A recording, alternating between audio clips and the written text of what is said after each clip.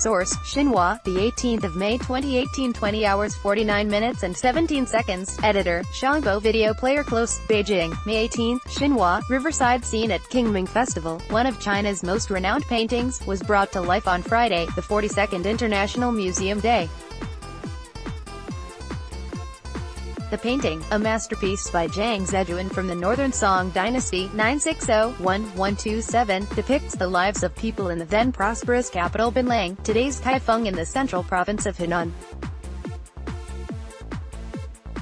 Through holographic immersive interaction and a 4D screen, vivid scenes of flowing rivers, vessels and busy shops from 1,000 years ago come alive for visitors. The program preserves the aesthetic value of the painting, said Xiang, curator of the Palace Museum.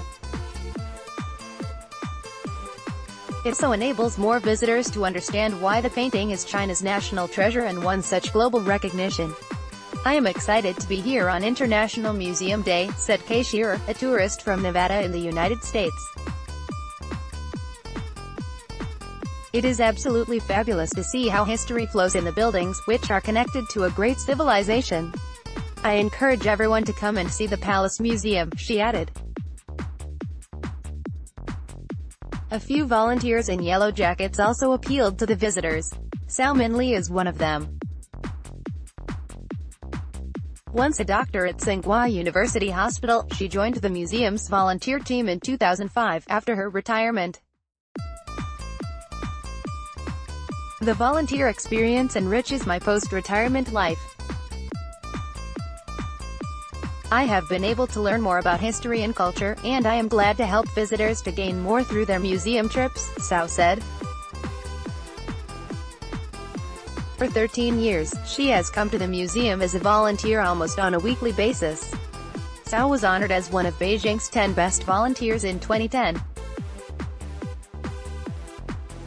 It always gratifies my heart to inform visitors of stories behind the cultural relics and to make their museum trips more worthwhile, said Wang Jiali, another volunteer.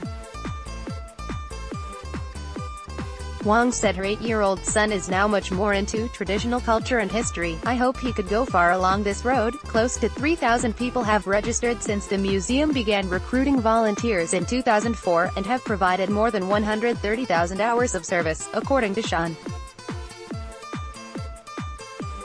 To celebrate International Museum Day, Palace Museum hosted events including a heritage protection workshop and folk music performance. The National Museum of China released its first collection catalog online Friday to celebrate International Museum Day. The catalog unveiled covers 306,447 items, such as porcelain and ancient books. Cultural venues across China are hosting events to observe International Museum Day on Friday. Shanghai History Museum launched 2 exhibitions, respectively, a picture show of entry-exit cultural relics since 1978 and an exhibition of silverware.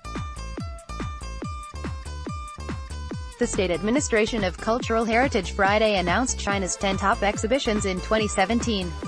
Awarded exhibitions include one on the history and culture of the Liao Dynasty, 916-1125, hosted by Inner Mongolia Museum, as well as one featuring archaeological discoveries concerning the Marquis of Henan, who lived in the Western Han Dynasty, 206 BC to 25.